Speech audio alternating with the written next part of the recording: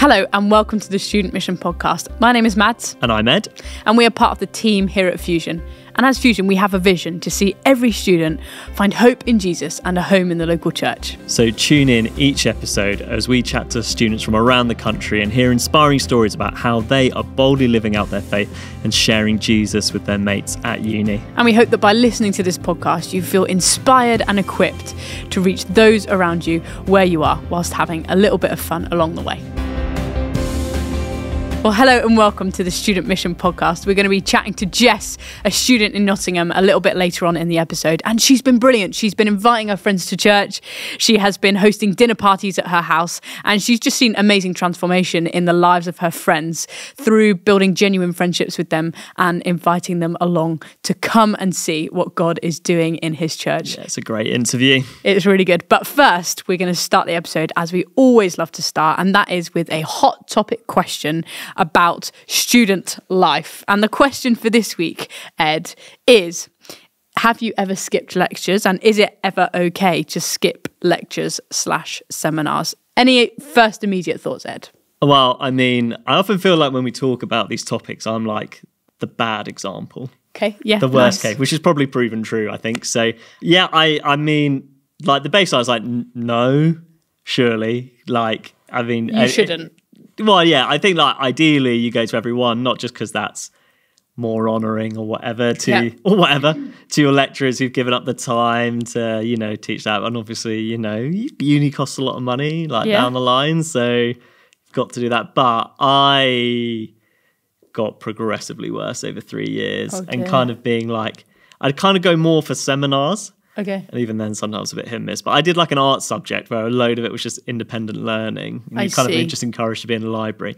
But yeah, I think there were some lectures where I was like, yeah, I was like a ghost. You're just like, I won't be noticed anyway. Well, so... I think I just got out of the rhythm, and I was like, I don't feel like there are any consequences to this. But then there were some consequences. Were there, Ed? Well, yeah, I reckon a week before I finished my degree in my third year, got like an email from like the history department being like, your attendance has dropped below 50%.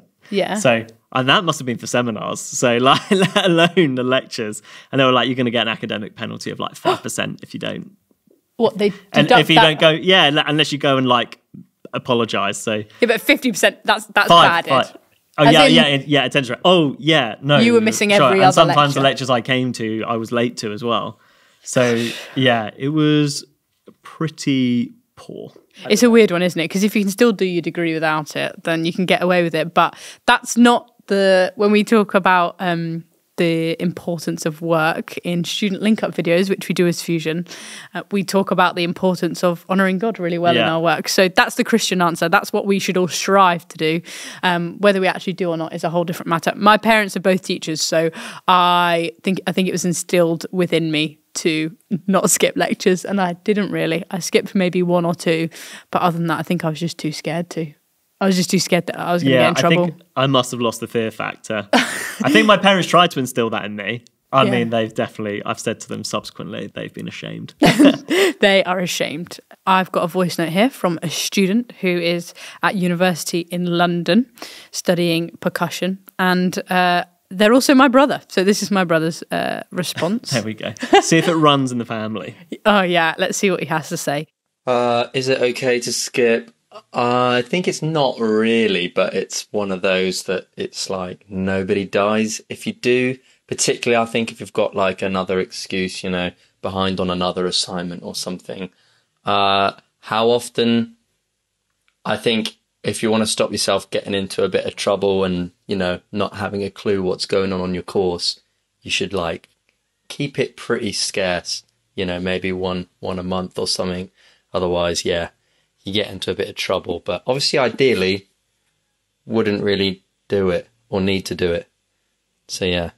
What do you think? What do you think about that? I mean, I kind of agree with him, but it's like I'm not aware of anyone dying because of my absence in a lecture. I think it is the right thing to do, but like occasionally you can't make all of them. But I think sometimes there is the moral dilemma, like he said, but I've got an assignment to finish, and the argument would be, which is work, right? Like that's still uni work. It's still your uni work, but the argument would be, well, you should have just managed your time better. I like his suggestion of keeping it to a minimum of once a month. Once a month doesn't feel too bad. Absences. Yeah, strategic absence. Keep it for like when you've got something really, really exciting that you want to go to, like a concert. Yeah, or not just because you slept in and couldn't be bothered. Yeah, exactly. So some helpful intel there. I hope our listeners are working out what they think about that as well. Do you miss lectures? Would you miss lectures? If so, what's a relevant excuse? We're going to head into our next section now, and we're going to be chatting to Jess about evangelism and mission amongst her friends and her housemates and her coursemates.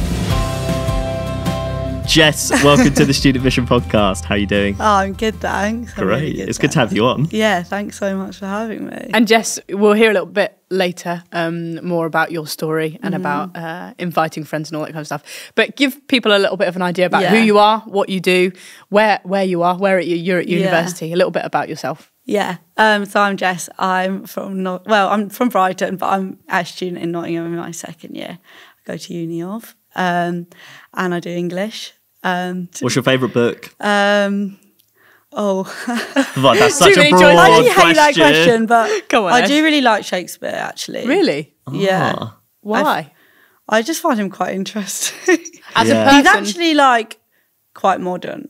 Like, he's quite funny. Okay, funny guy. Yeah. Well, I actually really like Shakespeare. Yeah, I mean, Shakespeare has written comedies, but I don't know if I've ever laughed at. It's probably a bit over my head. Yeah, maybe I need to understand Shakespeare comedies like A Midsummer's Night Dream.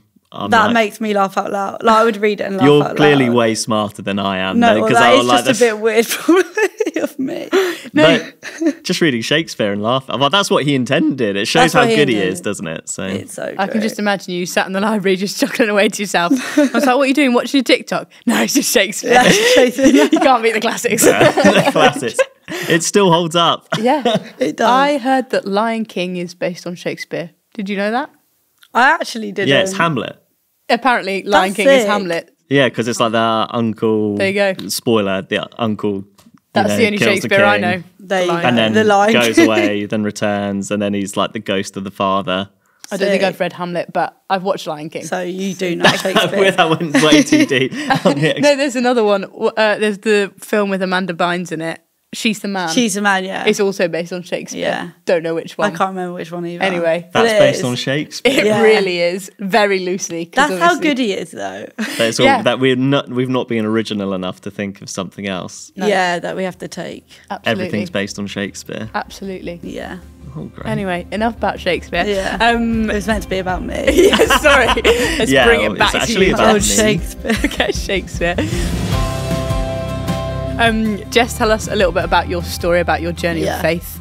How have you got to this point today in terms of your faith in God and your relationship with Him? Yeah, so I'm 20 now, but I was 5 years ago. My dad left. So my mum and dad, they're so great, but they had a really rubbish marriage. I think if I look back, also I was expecting that from a young age. I think my dad's going to leave, but always wishing, I hope that's not true. And so actually at 15 he did leave, and got married to someone. Well, actually recently got married to someone else, but left to live with her. And so 15, I was heartbroken. I loved my dad so much, which is probably quite good. I loved him, but so that was really sad. And then my mum was distraught too, and one of her friends invited her to the local church in Brighton, and so me and my brother, I've got a twin brother, he came, we went along too, and was embraced, and in the worship and in the talk, I didn't know what to expect, but I just remember, and I go back to this feeling a lot, I do remember feeling really seen by God in that. That's where He found me, was in that time. Yeah. And He became my father. Yeah. That felt really real to me. That was the first thing I felt I feel you as a father, God. And so that's where my faith began. And so I go back to that, and that's where He found me, and I hold on to that. Yeah. So that's kind of where it started. Oh, amazing. So, yeah. Amazing. And what a time of healing, the perfect moment, I suppose. Absolutely. For God to step in. Yeah. And to almost, did you feel it was kind of a healing process for you and your mum being involved in church, and I guess having that community around you? Yeah. I find it really kind of God that he like waited till then, and like he like chose to call me then, like at the worst. Like I would say that's probably the worst time of my life so far. I haven't lived for that long, but he chose then, and like honestly, loads of the like pain was taken away in that time. And I really feel like my life could have been like one way or the other. Yeah. Like I was like 15, 16, like, but like he chose then. And there was a lot of healing in that. And especially for my mum too, like seeing her in church and my brother, it's like, it's been really special. Like, so it was so bad, but so much came out of it. Like I wouldn't change it. Yeah. Wow. Yeah. And had you ever been to a church before that period of time, or was it completely new, or had you just been going for an occasion? Or no, it was really new. I think we'd been like when we were really young to like maybe some kids' church stuff, but nothing like memorable. So it was completely new, and it was like nothing like I expected. So it was really cool. Yeah. And how did that fit? Because I guess you were in a place where you were maybe looking for like healing, for maybe, or restoration. So was it like skepticism going in, or were you kind of like, I need something, or like we need a place? We need a place. I think it was like my mom really felt like she didn't know kind of what to do with like the situation, and we needed a place. And she like, I think it was like a bit of desperation. She's like, I'll come to church with you, to her friend. And like, and we just went. And I don't think I was skeptical. I was like, oh, well, if mum wants to go, I'll go. Like, so it was good. Oh, that's amazing. Yeah. Amazing. And then you are in your second year of university. Yeah. How was it coming to university in your first year in terms of your faith? What did that look like? I know some people leave home, they're like, great, it's a time my faith is being solidified. A lot of people leave home, they're like, I can kind of work out what I'm doing. And suddenly there's a load of things that are thrown on you, or things to do with university or culture, and you're kind of like, I don't know how to navigate this. What did it look like for you when you came to university in terms of your faith and church in that first year? Well, when I became a Christian when I was like 15, it's really interesting how I quickly became shameful of like the identity of a Christian. Like I had like a really cool like encounter with God, and I was like, I really want this. But actually, like to my friends at school, I really quickly developed like, I don't know how much to share with this. Like quite scared and shameful about that. And I definitely like carried that to uni in my first year. I was like, I don't know, like how people were going to receive me. Like these new friends that I made, I'm just going to church. Like, what's that going to look like? And like pretty quickly, like preconceiving people's like responses when actually like you kind of fear the worst, don't you? And actually it never really is as bad as you like think it will be. But I definitely came into uni with like a fear and like a shame, like I've got to hide that about me. And so I think I kind of like first year didn't look like I was like sharing the gospel in my halls. I probably looked quite like the world to a lot of people. I was just absolutely the same for me. I think that's true for a lot of people as well. Like you do come to university where there's like these preconceived notions of, oh no, how are people going to respond to me? How are they going to receive me or whatever? And then you're like, they're going to hate me, especially when you're trying to make like new friends, or like they're just going to want anything to do with me. Like I remember I kind of dreaded telling people I was a Christian to begin with. I was like, oh no, it's kind of like I have to reveal something about myself. And then you're like, how are they going to respond? I remember one of my friends, the guy I lived next door to, when I told him I was a Christian, he was like, oh, you're not, are you? That was as bad as it got. But over time that changed, became more comfortable. Yeah, for sure. So what was the change for you? In terms of like, so that's kind of first year, reflecting the world maybe more than you wanted to. Reflecting the world more than I wanted to, like being like, I really do want to, like, I don't want to be like looking like the world. I really do want. I hope people can see in me a bit of Jesus, but like, but I came to uni. Two of my best friends from home, from school as well. So they're not Christians, but we were in the same hall. So like, even if I wanted to pretend I didn't go to church, like, they were going to bait that out of me anyway. So like, it's probably quite good because I had to go and like, I'm just going to church and like yeah, so I couldn't pretend even if I wanted to. Yeah. But no, I kind of like, you just do say, don't you? And like, hope people don't take it the wrong way. Yeah. And that is just unusual. They're like, okay, Yeah. cool. It's almost like this club, a society you're going to on a Sunday night or a Sunday morning. It's so true. It is a weird one because you can. Someone said, is it at Fusion we say, try and name drop Jesus within the first 24 hours of being at uni. But I'm always like, does that then make me look really intense? Because a lot of the time people are interested in your life because they've built up a relationship with you already. Yeah. So it's really bizarre starting uni and being like, how much do I tell these people about who I am before I've built a relationship with them? But I kind of need to tell them who I am in order to build a relationship with them. So you end up in this vicious cycle. But I think the advice is good to name drop Jesus in the first 24 hours. Yeah, I think it's just get it out early. It's Makes so it true. easier. I feel like most of it's mental as well. Like mentally, I'm like, oh, they're going to think this, going to think that. And you build up so much. Yeah. But actually, it's all just fear and mental barriers, isn't it? And lies that we're believing that aren't necessary. We're saying people's no for them, or just assuming the worst, which isn't, obviously kind of what the devil's trying to do as well. Yeah. It's so true. And things shift a little bit for you between your first year and your second year. So we'll chat again a little bit later about some of the invitation that you have been doing in terms of your friends. And clearly you've managed to get past that fear a little bit or that guilt or that shame around being a Christian and around who you are. So what changed in your second year? Can you put your finger on it? Is it a gradual process? Is it something that you've been doing? Is it to do with your relationship with God? What changed this year to make things different? After my first year, I remember nearing this time last year, nearing the end of the year and leaving.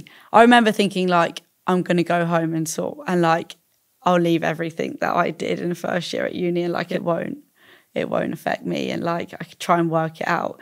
But I remember coming home and all of the baggage that I had built up over there came with me. And coming home in summer, I was the stuff that I've been doing or I just it's really heavy. It was weighty and actually I brought it had more of an impact on me than I realised. And came home in summer and actually felt really sad and I don't want to live like that anymore. And I think coming home was quite a reality check. It was you can't live one way at uni and then come home and you can't live two lives, can you? And the stress and how tiresome that is. Yeah. It all came crashing down a bit and I was actually all of this had more of an impact on me. I feel quite sad actually. Yeah. I don't want to bring this into my second year. And actually I love you, Jesus, more than this, and I do want the people that I'm friends with to see you. And so that's what I wanted to bring into second year. And so I think that was the shift. It was something. And it was I'm going to be more intentional here. Yeah. So that's kind of the attitude I went into with second year with. Yeah, that's really cool. It's almost like you going back to where you first found faith reminded you of we always talk about going back to your first love and when you first find that relationship with Jesus. It's amazing and it's brilliant and it's new and it's exciting. And sometimes I think we all need to be reminded of what that was like because we sometimes forget or we take it for granted or you end up just going through the motions of life basically. So whereas really cool that you went back home and you almost had this new lease of life. Did your mum notice? Was it a private thing? Did you chat to her about it? Was it a noticeable thing? Yeah, I think I chatted to my mum quite a lot. Chatted to an old youth pastor quite a lot. Yeah, handy. And that was really helpful. I think you have to do it with people, don't you? Yeah. And let people speak into you. Yeah. But also it had to be a moment that I don't want to live like this anymore. Yeah. And I can see where this is heading me and actually. Yeah. Yeah. Yeah, you have to make that decision for yourself, don't you? And there is it's really vulnerable, isn't it? To be in that place. And then there's almost the fear of what other people think, but then the fear of judgment from people who know you. I know. And then you're it's, as you say, it's that awful place to be in, but actually it's people, pretty much most people have been in a situation or things where because we're all imperfect and do stuff, right? So, so I think actually being that place these people do love me regardless. It's like quite a helpful reset, and as you say, like coming back to that first love, which is really important. Yeah. And so you've been inviting friends along to church this second year, and I guess lots of people will be thinking, that's great that you're doing that, but that's probably just because you're a crazy evangelist and like you're just going out and you're just chatting to anyone and you're on the streets and you're laughing inviting at people. Shakespeare. Laughing at Shakespeare, inviting people to church. And would you say that you're a natural evangelist? What does that look like for you? Like, definitely not. I mean, like, I came to uni, like, scared to, like, name drop Jesus. So definitely not. Yeah. And so how do you tell people about Jesus then? Because I think the other people we've chatted to on the podcast say the same, and they're like, I'm not a natural evangelist, but I think we were chatting earlier and saying, actually, it's just something you grow in. It's something you get a heart and a desire for. Yeah. And I wonder if a lot of what God was doing in that summer before you came back for your second year is preparing your heart and getting you ready, because actually we better reflect Jesus when to other people, and they notice more when actually we're in the right place with Jesus, and actually we've brought things to him, we've put things at the foot of the cross, we've allowed him to transform our hearts and our minds, so that actually you started September as kind of a new person, ready to go for it. So what does it look like for you in terms of inviting friends along to church? It kind of just looked like friendship and being friends with people. And I think one thing was like I was good friends with people in my first year, and like that carried on into my second year. And one friend from uni came and stayed with me that I met at uni, Josie. She came and stayed with me at summer. And so me and Izzy, the friend that I came to uni with, she came and stayed with me, and then we like would meet up and when she was in Brighton. And she was here on a Sunday, and I was like, okay, I'm going to church. You can come with me, or you can go to Izzy's, or Izzy could come, or we could all just go to church. And Josie was like, I think my mum will think I'm a good friend if I come to church, so I'm going to come to church with you. Yeah. And like she was not interested at all in my first year. Like I wouldn't say she was that interested, and like would never ask any questions.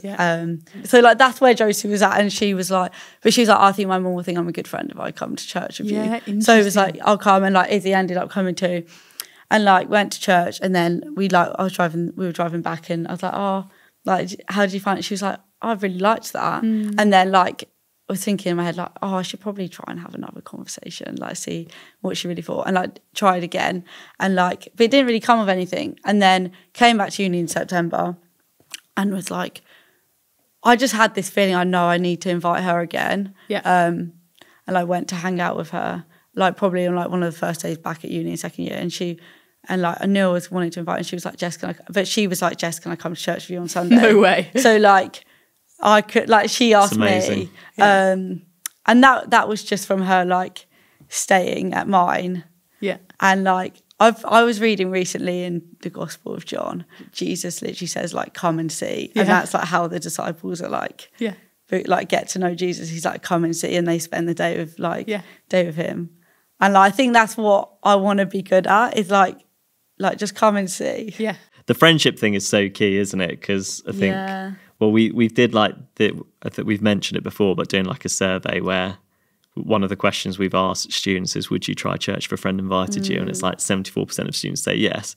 And I think for a lot of those people who are saying yes, it's probably because they're like, oh, they do want to try. But it's also like, I just want to be a good friend. Yeah. So it's coming from that place. And then actually that opens up something else, which is like really interesting. Yeah. So she just came, and now she's a Christian. So cool. And it's so cool. Yeah. It's amazing. And like, I don't feel like I did anything like big with that. It was like, and like she wouldn't have come if we hadn't been friends for that whole year before. And like, I think with some of my other friends that have come too, it's like, it's only been out of that, I think. Of like, well, they know me, and they probably, I hope they trust me, and like, they like you. They like me. And we actually get on. And like, we're good friends. And so if Jess has asked me, like, I probably will come. Yeah. And there may well be lots of people thinking, oh, like I never really think I can do evangelism. Like I don't really know even where to start. But to think that you can just start with your friendships around you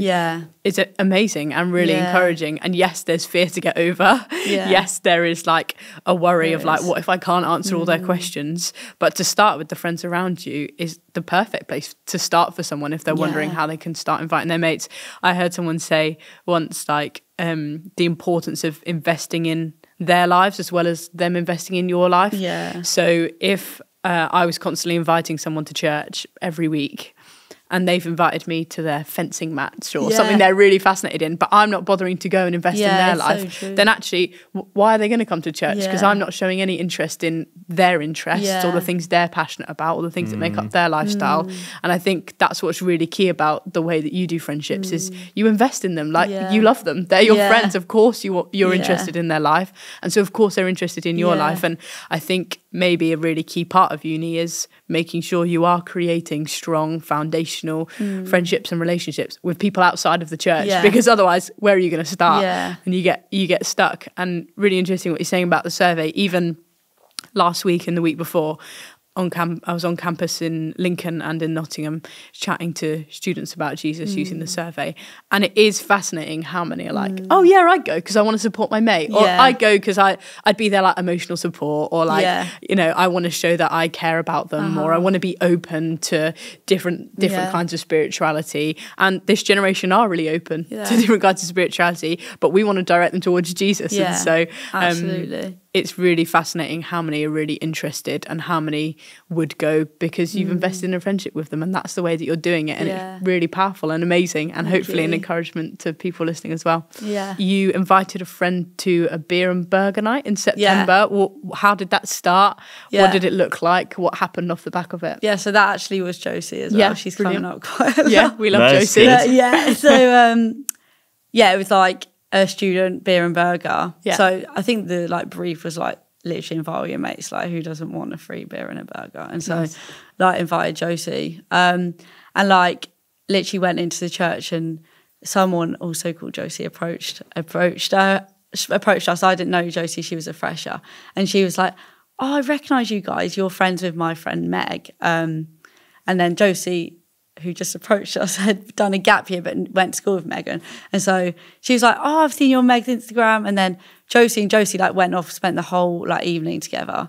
And then like I was like off doing whatever. And then we like, me and Josie, my friend Josie, walked back, and Josie was like, oh, like Josie just told me how much Jesus loves me and like gave me the gospel. Basically, she gave her the gospel, and like Josie was like, I can feel something opening up inside of me.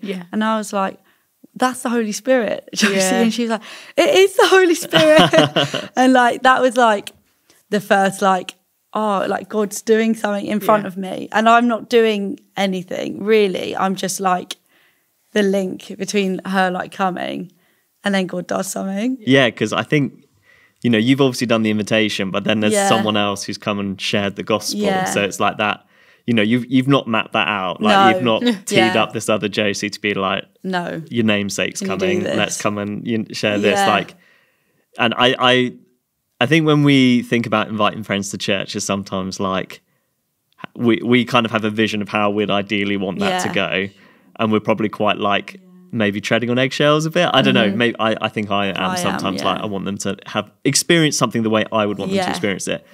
But that's maybe our agenda as opposed to God's. And so, because I don't think you probably would have had this person she doesn't know. Come and share the gospel. You'd be like, whoa, at least you know, wait a term ask or something. her what her favourite night out was. Just don't tell her Jesus loves her. It's so true. That's so true. And then, but that's not what God has in mind, and then like he's just gone and like through the Holy Spirit and like it's just opened up something, and that's allowed you. It just brings a different part of your relationship. That's so true. Do you feel like that takes the pressure off as well? Because I think sometimes I'm solely responsible for like my friends' faith, but like when it's like, oh, actually no, we're doing this as a community. I'm just the way in, the invite. I think I can feel like I'm like really responsible, but actually like if I've had like a group of friends come to church, and I've actually like gone off and gone and talked to someone, and like I've watched people from the congregation come and like chat to them because they're new, and like embrace them, and like that was really cool.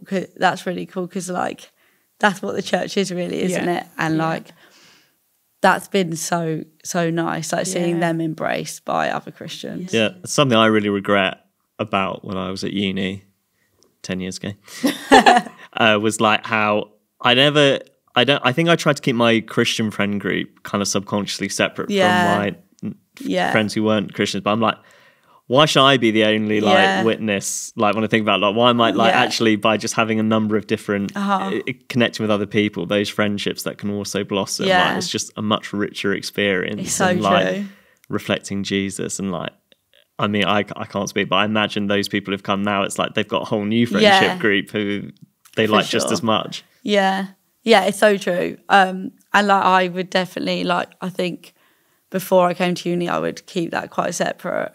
And like wouldn't let them know too much about each other. Yeah. And that also made it really easy for me to be like two different people in two different spaces. And that's something I didn't want to do. Yeah. And probably did quite a bit in my first year. But actually like having different people around like my kitchen table at my uni house and like having Christian friends and also like not Christian friends like at one table, like it's been really cool and really rich and like so nice for me to watch them get on. Be like, oh, you guys can get on, like you can come and like this is normal.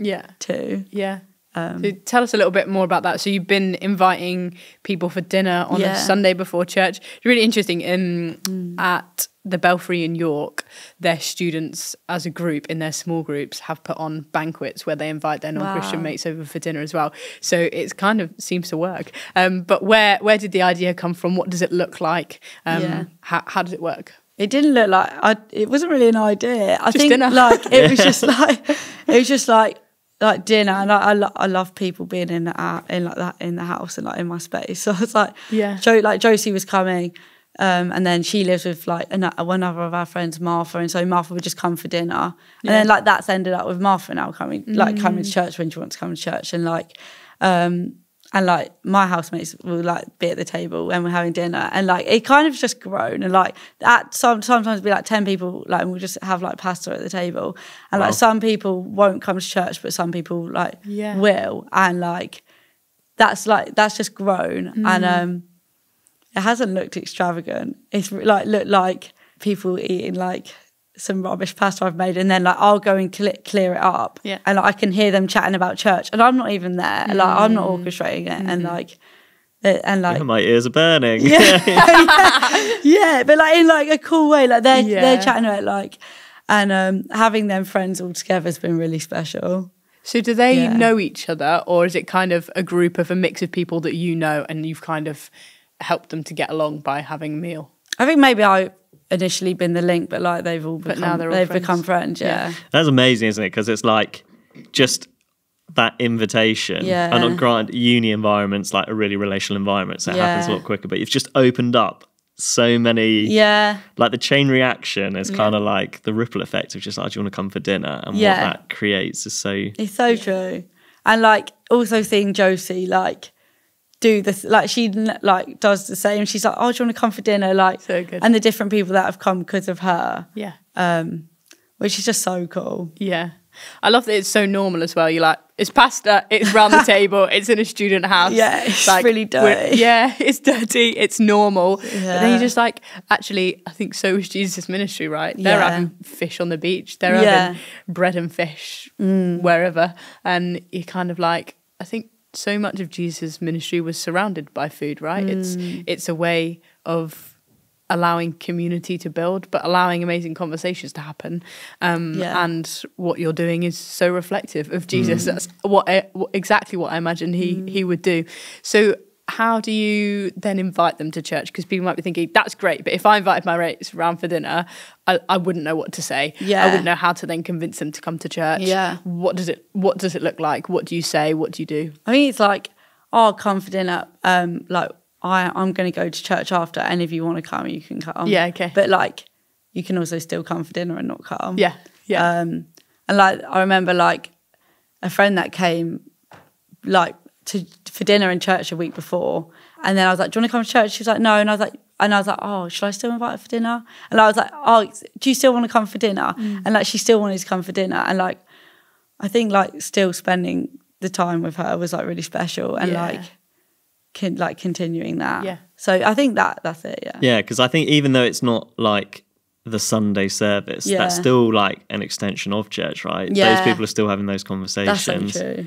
And like, it's in Acts 2 where the disciples, like, they break bread together and it's like in fellowship, and the Lord, like, it's done around the dinner table. And so I think even that hospitality of just, I mean, even if it's just like pasta with, you know, your Tesco own brand. So true, bit Testo. Shout out that. Like, just then it's like, but that still shows like, I care for you and I value you and I want to like, sit at the table. Yeah. How have your friends kind of found that as like, because you've done that for like quite a while, I imagine now. Yeah, like, how are they finding that rhythm, and like how do they see that? Yeah.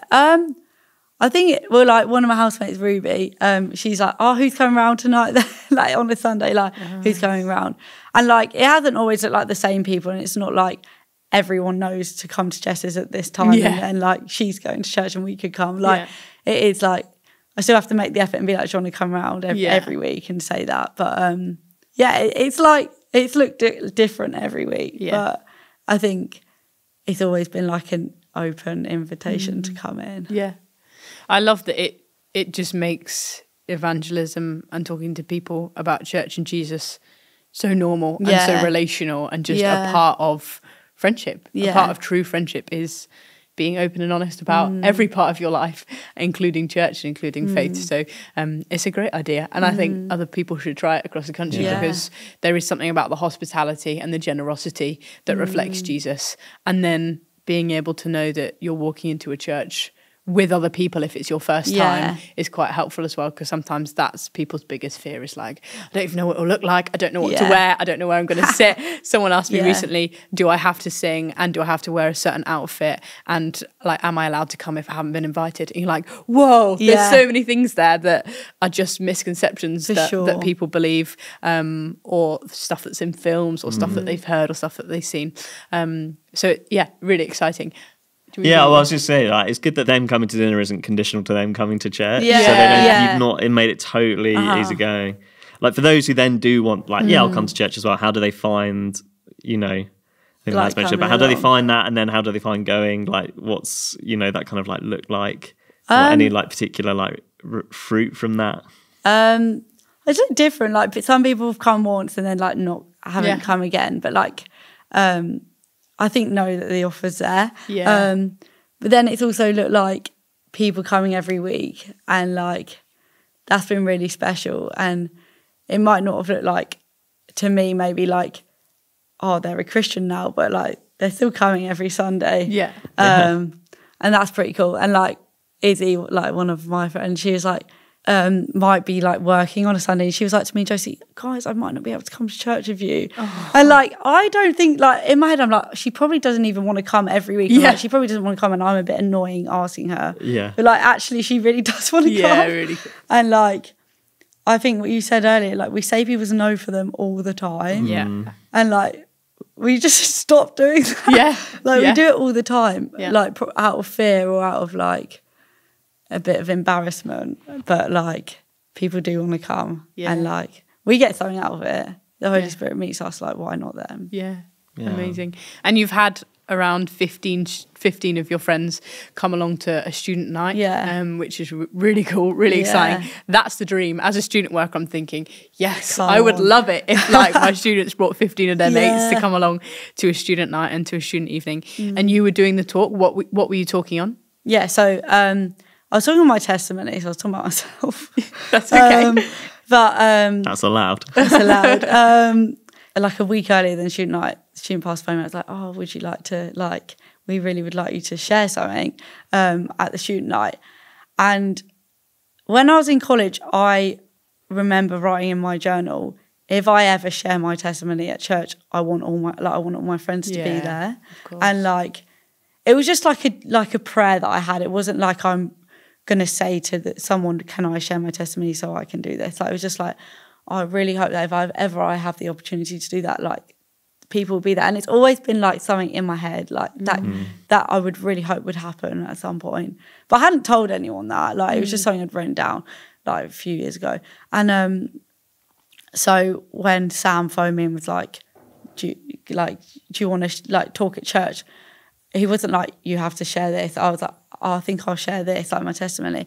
That's what I felt like to share. And I knew that it was maybe that opportunity of like, oh, well, I want to invite people then. And like, it was at student night. So it was like, it was just students. It wasn't like a normal church service. Maybe it looked a little bit similar, but it wasn't. It was all students. We had like food before. And so just put in a few different group chats like, oh, I'm talking at church. I love that. Like, bring up the chats, which ones? That's crazy. I like really like had like 10 people in each. Just like, oh, I'm speaking at church. Like, I would love if you guys would come. Yeah. You get a free dinner. And like, you'll probably know a few people in the room. And like, most people were like, yeah. Some people were like, oh, I can't. But like, most people was like, yeah. And so they came, and then one of my good friends, Eden, who's a Christian, she invited all her housemates. Mad. So like, I didn't invite Crazy. them. Yeah. She invited them. Like, So all good. of them came. So yeah, there was just like a room full of like they had to put a new table out for the dinner. That's amazing. Like, that was really cool, actually. like there was a new table that had to come out because like there wasn't enough seats, and so there was just like a room full of like amazing. people that had never been to church, or like Yeah. had just been invited to come, and so that was really cool. And like, so kind of God that like all of that past, like my first year, like that didn't look like evangelism. It didn't look like me living out my faith, but still, like, he saw fit for me to do that a year later, and like have all of these people come to church. And That you wrote that down. yeah, and like well. I wrote that down That's- before my first year, and like I was probably like 17 or 18, and I was like, oh, I do really want to share that, and I've written that down, and God saw that and was like, you will do that. Oh, it's so encouraging. And like C.S. Lewis wrote, like, the longest way round is the shortest way home. And like, I think that looks like my life, and probably like a lot of people's life, is like, you go the wrong way. And like, you do the things that you didn't set out to do. But actually, like, it has ended up in something good. Yeah, amazing. Totally. And like, yeah, so having them in the room was pretty cool. So all these people are in the room, and you're sharing your testimony. Yeah, so How does that go down? So we had food before, and then there was worship. And so like, I was just like, the whole time I just had my heart in my mouth, like, oh, I'm just gonna have to go off and speak in front of everyone now. Like, all of them are on the front row. Like, they're like, oh, we're going on the front.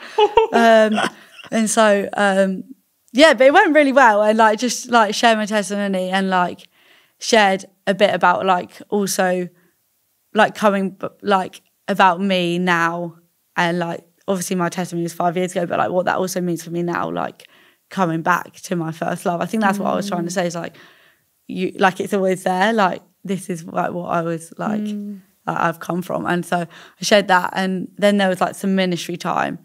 I think the student pastors were like, we really want to make some room for that, and like allow people to respond. And like, we will be like, if anyone wants to give their life to Jesus, then like, we'll make time for that. And so I like started the ministry time, and I found that so awkward. For me, I thought it was really awkward. Okay. In what way? Like, I was just like, I don't know what I'm doing. I've never like orchestrated a room of people. Let's do this. But like, I felt awkward, but actually like I would look up, and like, I could see people crying, and like quite a few of my friends were crying, like responding, and then like Hannah and Sam, like they came up, and I kind of went down and like prayed for a friend. Amazing. And then afterwards, my friend Eden, like, she'd brought her friends, and one of her friends, Lucy, was there, and you know that feeling, I think we probably all known it, where you know you should like go up for prayer, and you don't want to, and you're like, oh, and like, but you have to. I think the Holy Spirit like makes you. He's like, you can't. I'm not going to summon to you. Go feel up. convicted. Yeah, feel convicted. And she was next to Lucy and Eden, and like, Lucy was like to Eden, I really want to go up and like give my life to Jesus. And she's like, I really want to, but I'm nervous. And then Eden was like, oh, go on, Lucy, like, go for it. And she was like a bit of and ahhing. I think it probably went on for a few minutes. And then Lucy was like, oh, F it. And like, but I didn't say F it, like I said. The F word. The actual swear word. The actual swear word, she said. And like, but like, that then went response up. is so, and like, went up and gave her life to Jesus. So good, isn't it? But like, I think that's so cool. So That's good. amazing. Like, So funny. Yeah. That was like an authentic response. Yeah, and how have like some of your other friends who were there found that in the aftermath? Have like follow-up conversations? Or Yeah, well, there was another friend, Ella, who was like, she was crying and like went over to her and gave her a hug, and she was like, and I was like, and like I find this nerve-wracking being like, can I pray for you? I haven't really done it to someone like that isn't in church, or like I wouldn't do it probably. I haven't done it in my house or anything. And so like I was like, oh, can I pray for you? And she did say no. She was like, oh, no, it's okay. But she was really crying. And then like I haven't had like loads of conversations with her, but she said the other day, like we were actually at a swim ball. I do swimming at uni. And we were at a swim ball, and so the swim girls were at this service, and so when we were at the swim ball, we were at the table and we were actually saying one thing we like about each other. Oh, awesome! Everyone was so wholesome. Everyone was probably like getting battered around us, and we were sat there like, oh, I really like this about you, like at our table. Yeah, it's very different. Some of the balls I went to. Yeah, I was going to say. And and then Ella, it like got to me, and Ella was like, when you were, I spoke about the lost sheep, and she was like, when you were speaking about the sheep at church, you really made me change the way I view my life. Aww. And like little stuff like that. She was kind of probably saying it in a bit of a passing way and didn't think too much about it, but like that meant a lot to me. Yeah, I bet. That's huge. Yeah. So it's cool. Like when you hear things from your friends. Like. That's so encouraging. And like, as you say, you've ended your first year feeling like, you know, you said like, it's just feeling a bit shameful, like wanting to change. And then like, could you imagine like maybe less than a year later? Yeah, mad. Where That's it's so like, true. oh, I'm sharing my story with my friends. Yeah. And what do you think God's done in you in that time? It's kind of like the journey you've gone as this sort of stuff's happening around you. And I assume as you've grown in confidence and stuff. I think like trusting God is like when you see God actually doing something in front of you, it's like, oh wow, like it's not actually because of me, and like I can do things, but it's actually like you use that God, and like I think that's been one thing that's been really encouraging is like God uses me, and like even last week I was like, even through all of this, like, I've actually found it quite hard to spend time with like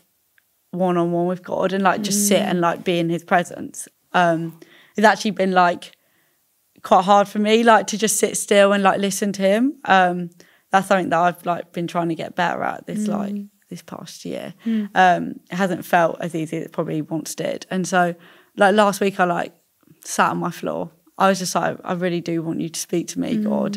And like, I hadn't done that for a while. And I could, you know, when you feel like you do need to spend time with God, I was like, I know I need to, like, I want to hear from you. And like found myself striving again. Yeah, like, that's good. I found myself striving and I was like, I don't want to like, I know that's not what you call me to. Yeah. And like I sat on my floor and I was like, oh, God speaks to me. And I find it quite hard to like sit still and be silent. But, I just like when I was silent for like even a couple of minutes, I felt God like say Romans 13 in my head. I couldn't tell you what that verse is off the top of my head. Yeah. Like if it was another like maybe if it was like John 15 came in my head, I could tell you what that was. So I was like, oh, this is quite nice of you, God. Like you're giving me something to like do. So Thanks. I went and read it. Like I went and read Romans 13 in the last bit of the chapter. It was like wake up from your slumber and like put aside the deeds of darkness and like put on the armour of light. And like I took that to small group the next day and I was like, oh, like this is what I've read. Like and like we chatted about it and it was like put on like the clothes of the Lord Jesus Christ. And for me, I read it straight away as like I've actively got to put on this stuff, like the armour and like actively do stuff in order to like put aside the deeds of darkness, like conquer like my flesh. And actually like I took it to my small group and people were saying their own like interpretation of that. And they were like, actually Jesus clothes us and like he puts on like a robe on us and like he like clothes us. And I think that's what I'm learning is like he also like clothes me and that's how I that's like the place I can come from is a place of like intimacy with Jesus. Yeah, that security and intimacy allows you to just kind of be invitational and share faith. I think as well, like the story part is so powerful. I think sometimes we think our story's quite boring. I don't know. It's sometimes, or like we kind of tend to like think we don't think it's anything too dramatic. We think like, okay, it has to be this crazy, you know, change or whatever. And I think we sometimes forget like Jesus has done something significant in our lives, and you know, it's significant for us to, you know, change our life because of it. And actually our friends would be instinctively interested in that as well. So like the power of sharing our story and our testimony, like why do we have hope? Why do we believe what we believe? Like even if that feels like really, that's become desensitized to us. Yeah, so true. It's actually like probably revolutionary to some people. Like even like if you've grown up in church or been around church, the idea of being like the lost sheep probably feels like quite a normal. Yeah. We've heard that all before, but some people haven't. Yeah. And that is, as you say, that like changed her view of her life. Yeah. Yeah. It's amazing. Yeah. So encouraging to see the journey that you've been on, the way that God's worked in your life from when you were 15 to then your first year. Yeah.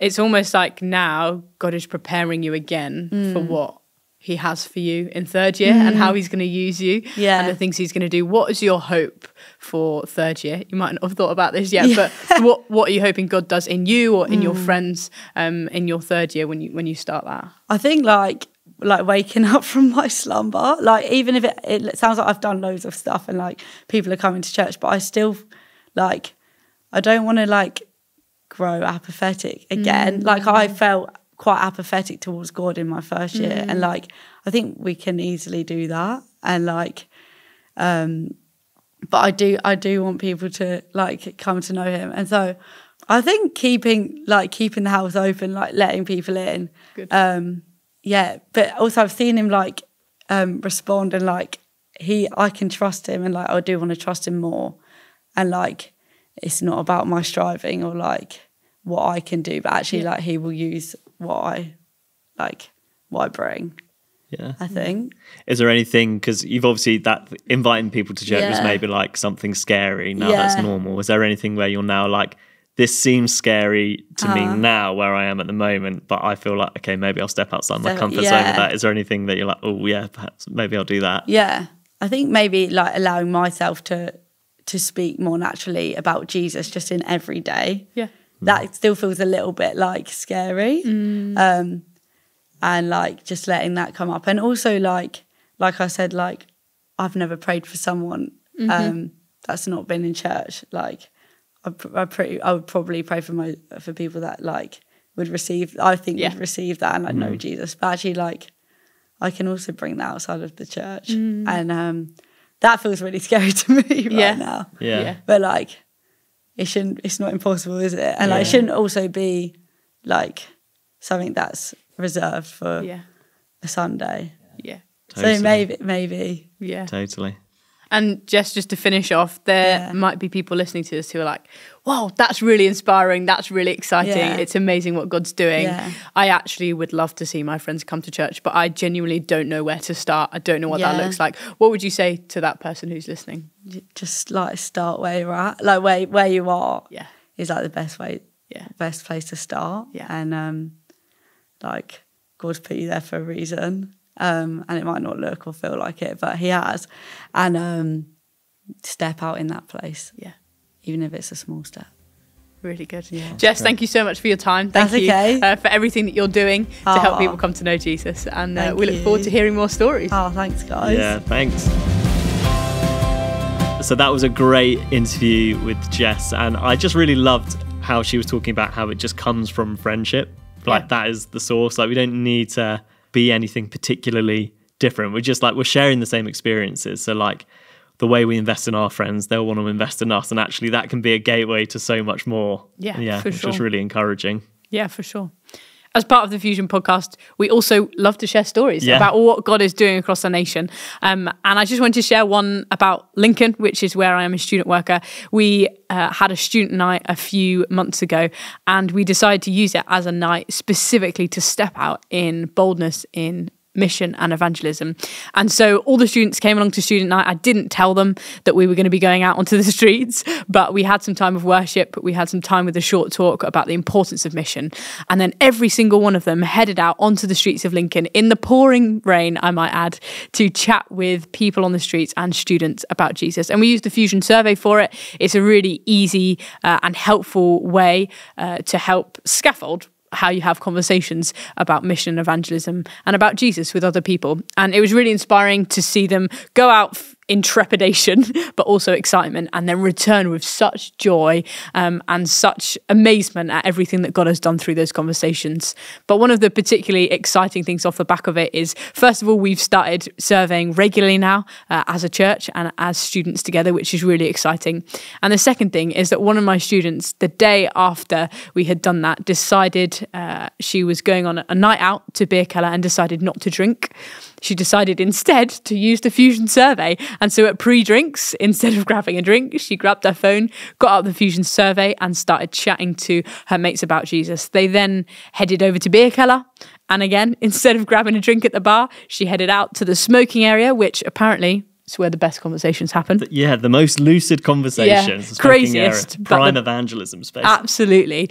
Not great for your lungs, but good for Jesus. So she heads out into the smoking area and again, just starts having conversations with people using the Fusion survey. She used a few of the questions that she remembered to spark a lot of those conversations. And for some of them, she worked through the whole survey. And it was just, she was amazed by the impact that the survey can have. But she was also just excited about the conversations it unlocked with these strangers. She then collected a few people's phone numbers and details, and she's been in contact with them since, been inviting them to church. And we're really excited to see what the fruit's going to be of that in the fresh new term. And we hope that loads of students come to know Jesus and come to church off the back of that as well. Yeah, that's so encouraging. Yeah. And we definitely encourage using the Fusion Worldview survey as a way of reaching your friends. And it works in any environment, as that shows. Anywhere. So there we go, especially the nightclub. So that's all we have time for on this episode of the Student Mission Podcast. And if you have a really encouraging story about how you're sharing your faith with your friends or how you're embracing mission where you are at uni, then do please send that in to us. You can get in contact by emailing hello@fusionmovement.org with your story. But we really hope that you enjoyed this episode as much as we did, and we'll catch you next time.